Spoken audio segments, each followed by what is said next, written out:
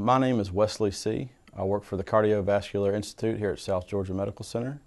I'm a vascular ultrasound specialist, and basically what we do is we check carotid ultrasounds on patients for cerebral vascular disease.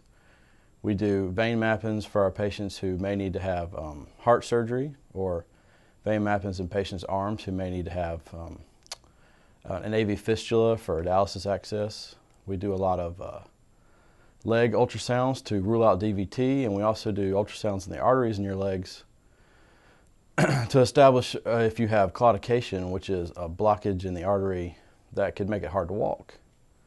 So we provide diagnostic imaging so that our doctors can make an informed decision on the care for the patient.